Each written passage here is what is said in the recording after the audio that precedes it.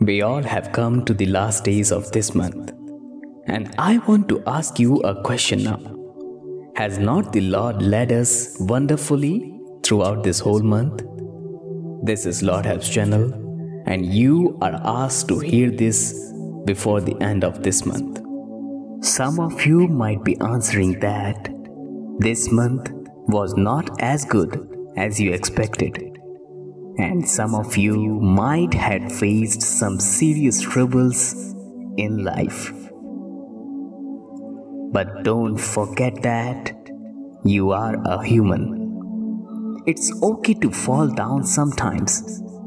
Just choose not to stay down. Turn to God and stand up again. Because you never know what God is up to. This is a very common problem for some of us who are still struggling to have the blind faith in God's plans. And we do get worried easily after seeing a very tough situation. But know this, Jesus doesn't want us to be worried about life and what will happen ahead. But most of us do the same thing. If you say that you are believing God, if you say that you are trusting God, but you are worried all the time, the truth is that you are still trying to trust God, but you are struggling with generating that amount of faith and belief in His words that could help you walk by faith and not by sight.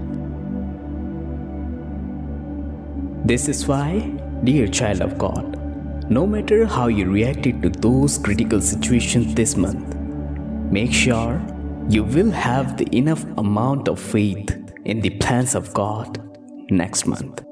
Believe with all your heart that next month God is about to release greater blessings, greater influence, greater resources, and favors that you haven't seen until now.